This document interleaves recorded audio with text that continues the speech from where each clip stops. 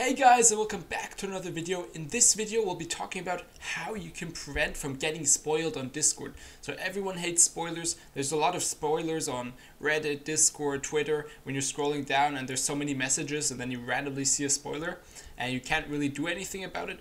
But on Discord you can mark messages as spoilers. So we'll be going over how to do this on desktop, some different options you have, and how to do it on mobile for text and for images as well.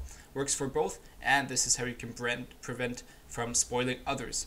So let's start on desktop. Open up your Discord application, go into any chat, and then start typing. For the first method we'll have to start with a slash, so type in a slash and then you type in spoiler. So right here you can see it, spoiler, you click on that, and now in this message box that pops up you can write anything you don't want people to see.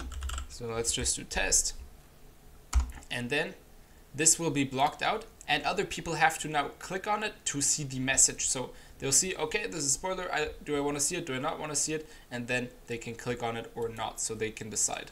So the next way you can mark your text as a spoiler is typing in the text first, then just mark up your text, and now you want to click on this I right here, and that will add these bars on the side. You send it and it's marked as a spoiler. So that's the two options you have for text, how to mark those as a spoiler. Now if you want to mark an image as a spoiler, just upload any image, and then you want to click this I right here again, spoiler attachment, click on that, and then boom, you can hit send.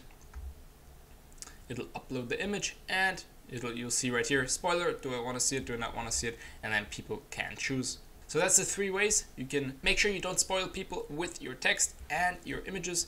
And now let's go over how to do this on mobile as well. So now how can you protect from spoiling people on mobile? Let's go over that now. So it's basically the same as on your desktop. You can type in slash in the chat. First, before you type the message, type slash, then you can choose from the options and type in spoiler, so you can choose the spoiler option like we did on desktop, and then you can just type your message and it will be marked as a spoiler, so other people don't get spoiled and they can choose if they want to click on it. Now if you want to do this for images on your phone, click on the plus, how you would upload a normal image on the left side of your message and above your keyboard. When you're typing, click the plus, then choose any image you want to upload, and now don't hit send yet. Then you want to swipe down the images so you can see the chat, and now on the bottom left of the chat you'll see that image that is already sort of chosen to upload right there. You want to click on that now, and that'll open up some options, and right there you can check the box that says mark as spoiler. You want to check that box, and now you can send it. So you just hit the send button normally, and the picture will be sent as a spoiler, and people will know, okay, this is a spoiler, I can either view it or not. So yeah, that's the different ways you can mark your text or image as a spoiler on Discord, on your phone or desktop. If you have any more questions, just comment down below, and make sure to drop a like and subscribe if you liked the video.